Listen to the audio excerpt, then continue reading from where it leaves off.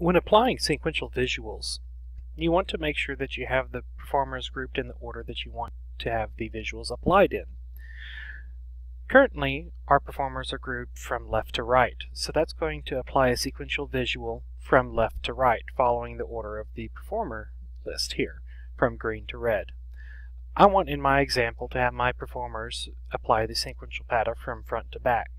So in order to do that, I'm going to regroup my performers.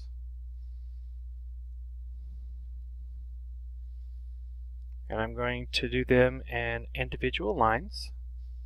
So I'm going to group them as such. Okay. And now when I select my performers, I can show you that it is from front to back in the order that I want to have the visual applied.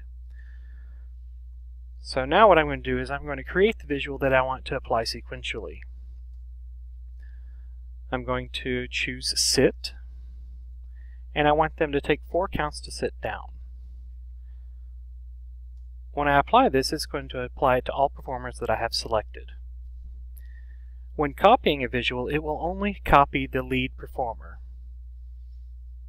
So I'm going to copy. I'm then going to paste the visuals. And I'm going to choose to paste the visual at count 1 because that is where I applied my visual, as you can see in your visuals editor here. I'm going to sequence every 1 count, and I'm going to have it sequence in the order that I have. So it should apply it from 1, 2, 3, 4 from front to back. I'm going to apply these changes, and I'm going to test the animation. And now I have my performers sitting from front to back. And then I will do the same for my subsequent lines here, ensuring that I select my visual in my clipboard at count 1.